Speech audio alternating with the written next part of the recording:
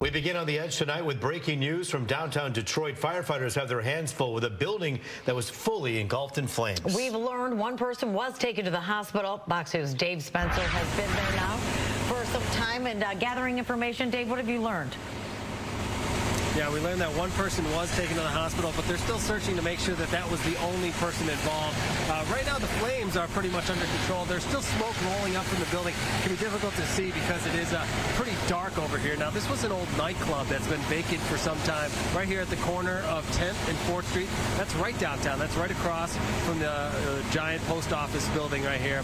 What we're told is just before 10 o'clock is when the flames were visible, getting someone's attention, who then called 911, bringing the fire trucks out here with 2 ladder trucks that are still out here putting flames, putting water from the top, attacking it from up top.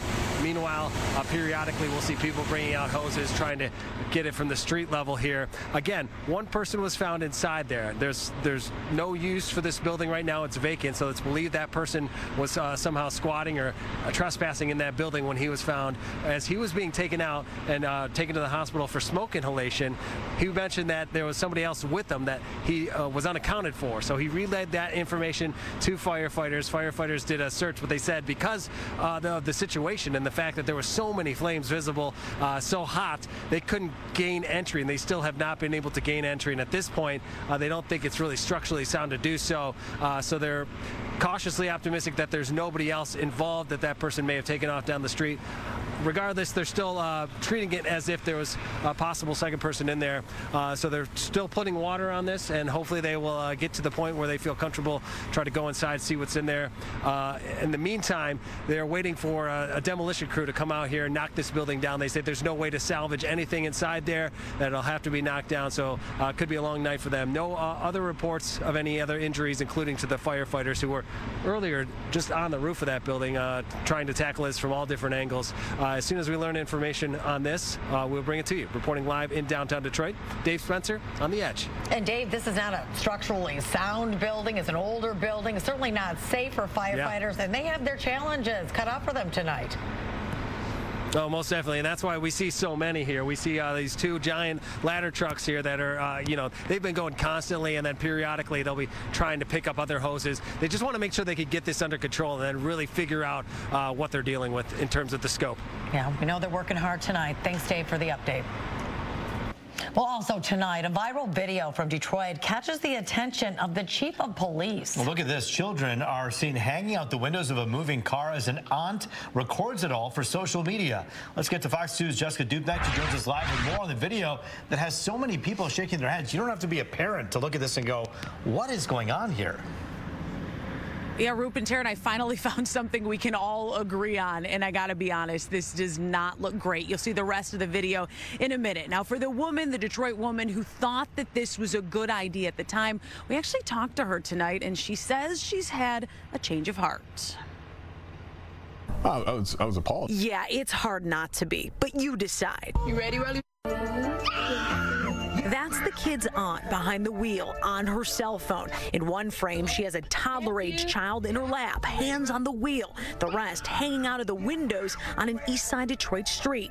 The video gone viral, even sent to Detroit's top cop. But I mean, looking at it, I was, fearful for the kid's safety, number one, but just it's outrageous. Immediately, DPD launched an investigation, landing on the doorstep of Asha. She doesn't want her last name used. What do you want to clear up? I want to clear up that I am remorseful.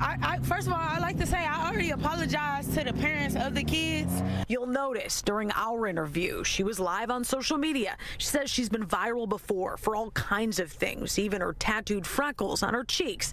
And here we go again. Hold on, Janaya. As you saw with one of the kids, it looked like the child was about to lose their balance on one of the turns. That just could have been disastrous. None of the children were hurt. We put together a safety plan. We contacted Child Protective Services. We're confident that the children are not in any danger. She tells Fox 2 she spends a lot of time with the 5 kids. After this video was taken, she says they made TikTok videos and went skating. She wants to be clear they were only going about 2 miles per hour. My family is willing to vouch. They ready to go to war behind me and do whatever whatever it takes to show that I'm a great auntie. There is no unposting this, and it could all lead to charges. I do regret letting them hang out the window. I definitely do feel sorry for that because it could have went badly, definitely. I suppose we are all entitled to an error in judgment. We'll see if Detroit police investigators see it that way. We asked Chief White about the investigation. All he would say, it is very much open and very much ongoing. Reporting live on Detroit's west side, Jessica Dupnack on The Edge. Yeah, as you talk about making a bad decision, even she said, hey, this was a bad decision, but you wonder about these kids and the lessons they're learning from this aunt who they spend so much time with, if they think that this is cool or okay, and to just be posting things, someone needs to correct that too, and quickly.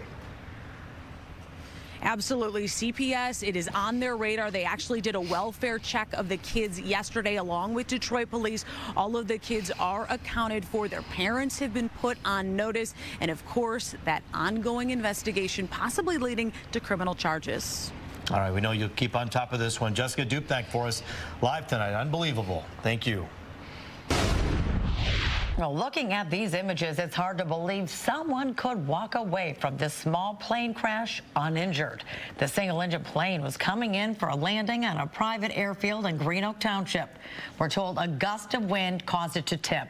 The left wing got caught on a tree limb, and then the plane got stuck. The 72-year-old pilot was the only one on board. Amazingly, he was able to climb down safely. It is mid-February, and our weather is pretty quiet around here and pretty beautiful. I'd say today was a picture-perfect day for February. Yeah, it really was. But we can't say the same, though, for the Northeast, which is preparing for several inches of snow. And, Rich, are we expecting any of that here?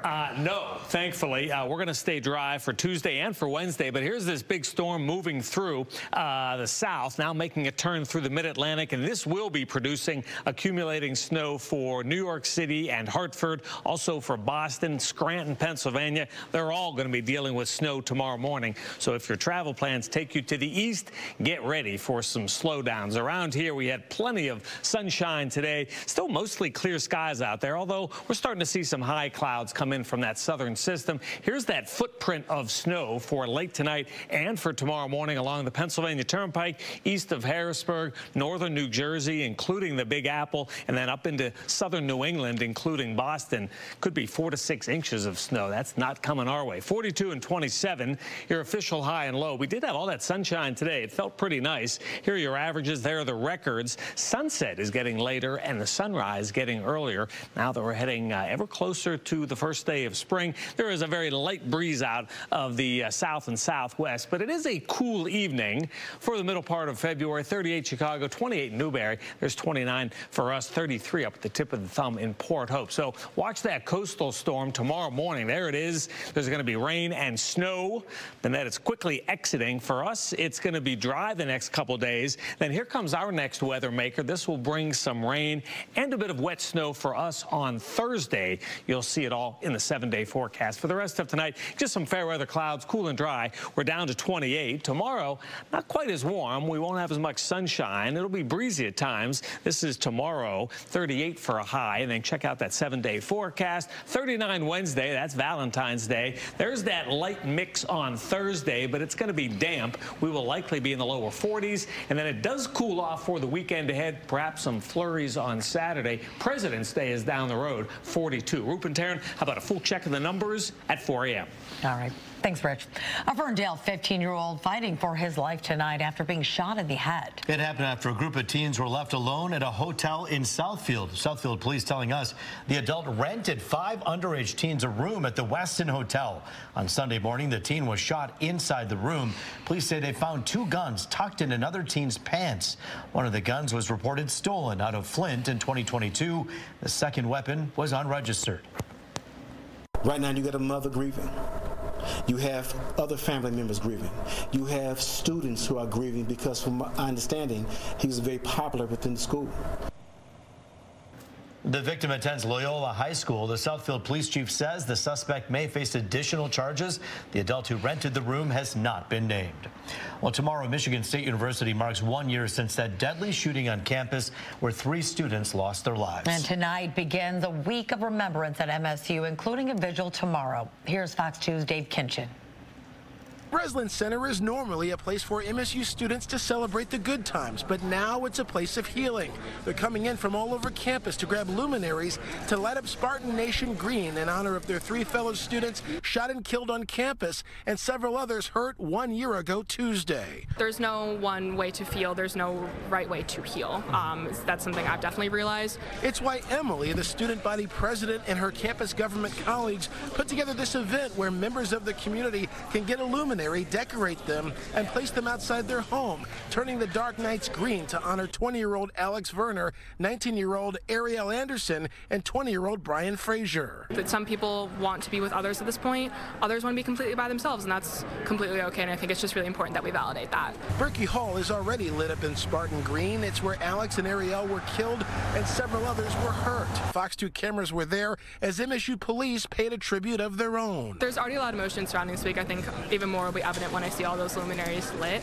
To me, all those luminaries coming together just shows the light and the power of the Spartan community, and that regardless of what's happened to us, the power and the sense of community we have here at Michigan State is not going to be dimmed by an act of tragic violence that should never have happened here in the first place. Meantime, here at Lot 62, we're north of Spartan Stadium. This is where the main remembrance will be Tuesday night. Come along, I'll give you a look. You can see everything is set up with all of these tents. There will be some warming units here to keep people warm. This whole area will be full of emotion during that powerful tribute. Right now is like the right time to like be there for the people you care about, and the only way to get through this is through like the people who know what you're going through. And while the community remembers, life is much different with more locks on campus doors, more security cameras, and university buildings locked down after 6 p.m. But we're told that's not the only thing that's different. I think the biggest change, though, is within like the students. I think, unfortunately, a lot of us feel a little bit of fear now walking around campus. Everybody's kind of always looking over their shoulders, so it's an unfortunate change that we've all had to go through. In East Lansing, Dave Kinchin on The Edge. Well, former President Donald Trump coming to Michigan for a Get Out the Vote rally. He'll be at the Elite Jet Center in Waterford Township this Saturday night. Trump is asking the U.S. Supreme Court to delay his election interference trial and ultimately find him immune from prosecution for decisions made while he was president. His lawyers filed an emergency appeal with the High Court after the justices heard Trump's separate appeal to remain on the presidential ballot despite attempts to kick him off. A Michigan lawmaker who was criticized for endorsing a racist post on social media has been removed from committee assignments. We first reported it last week. Representative Josh Shriver, an Oxford Republican, appeared to support a racist theory shared by a right-wing activist on X called the Great Replacement Theory. The theory falsely asserts there's an active and covert effort to replace white populations. Shriver will be allowed to cast votes in the House.